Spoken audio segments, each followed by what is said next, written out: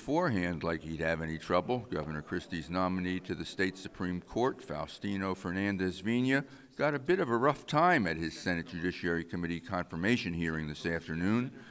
Ranking Democrats on the committee felt he was not being forthcoming enough. As a candidate for the court, I would believe it would be inappropriate for me to comment on a past or present court ruling. You can't talk about cases that might come in front of you as a justice, but you can talk about cases that have been decided, decisions that have been rendered.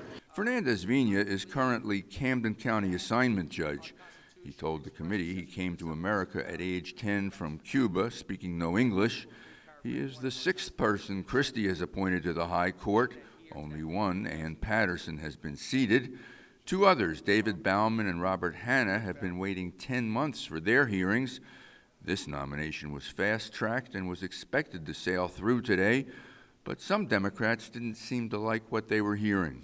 Mr. Chairman, I'm sorry, but I cannot vote for someone who cannot give their opinion on issues like what the New Jersey Constitution applies to exclusionary zoning, thorough and efficient education, gay couples having the same rights and obligations under the law as straight couples.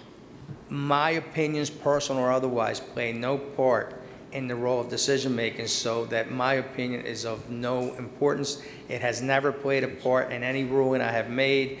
Bias, personal opinion, they must all be left out.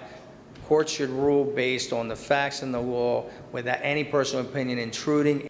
In the end, Lesniak changed his mind, and the vote was unanimous in favor of Fernandez-Vina. Politically, this confirmation hearing taking place before the election is a gift from Senate Democrats to Governor Christie.